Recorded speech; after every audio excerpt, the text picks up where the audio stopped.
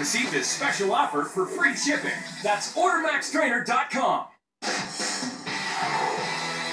Welcome back. Well, it's better late than never. Last August, we told you about wealthy families, the one percenters, caught living in government-subsidized housing paid for by you, the taxpayer. Like a family in New York City making nearly $500,000 a year. And now the White House rolling out a plan to kick out rich folks like that. But Mike Ozanian says this is why we need to kick out the government from the housing assistance business altogether. And that's, of course, flip side. Mike. That's right, Emac. Anytime the government gets involved in something, it leads to scarcity.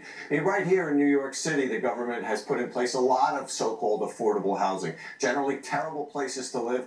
Plus, it's boosted up the prices of other non-subsidized housing. If you're a middle-class family in New York, good luck being able to afford a place to live. You know, Bill, we do want to take care of the poor, but should we kick the government out of housing for good? Is that the way to go? No, don't end government housing. However, fix the warped incentives. And the problem is not the occasional millionaire that's living in a housing project. The problem is somebody whose income is $1 over some line and then gets thrown out on the sidewalk as a reward for getting a job. That has to be fixed. Yeah, that has to be fixed too. And John, the other thing too is these individuals can get government assistance housing without having to prove. They basically self-report what their income is. I think the government could possibly do better. What do you think? Oh, of course. Come on, Bill. Government needs to be in housing. It used to be that shoes, computers, and cars were scarce, and then the profit motive made them all abundant. Why is housing somehow a different good from the rest? What do you think, Sabrina?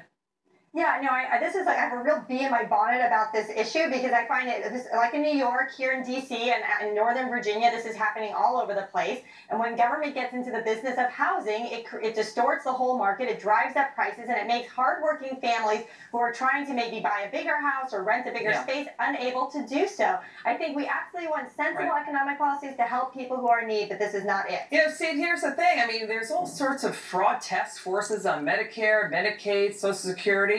Low-income housing, there's hardly anything, any basically cops on the beat there. What do you think? Well, again, if you want affordable housing, let the free markets work. You can phase this out with vouchers and the like, but stop these creation of these buildings for affordable housing. Get rid of rent control and other things that distort the market, and you would see housing flourish for all, what they used to say, pocketbooks, all income levels. Entrepreneurs will do it. In free markets, Liz, scarcity's always turned into abundance when free markets are allowed to operate. Yeah, Rich, do it in housing, and we won't have a problem. Rich, you've seen that in your neck of the woods over there in Silicon Valley, right? Yeah, but the thing I can't figure out, Liz, is why do people think they have a God-given right to live in New York or San Francisco or places like that? This country used to be a lot more mobile than it is now. And there are plenty of wonderful, much cheaper places to live in the heartland of the United States. Yeah, who would have thought that 1% living in taxpayer-paid-for government housing? Thanks, gang. You've been